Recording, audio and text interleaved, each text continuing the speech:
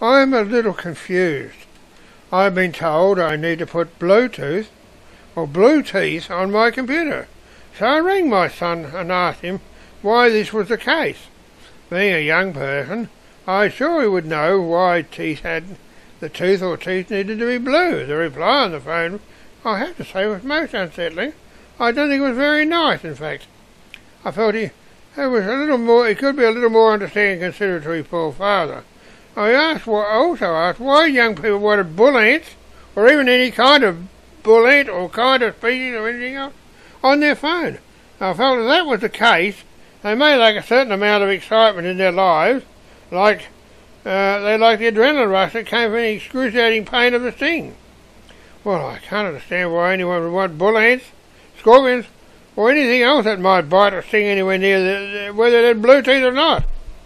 Well, I have to say, I was not prepared for the reply I got. To say the least, it's more than a little caustic, and a lecture that followed from my son quite left my ears ringing, and they're still smarting even now.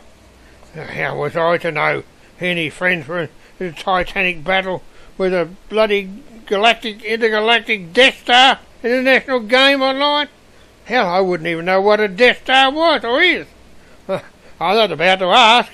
He's only just started talking to me again, and that was 3 months ago.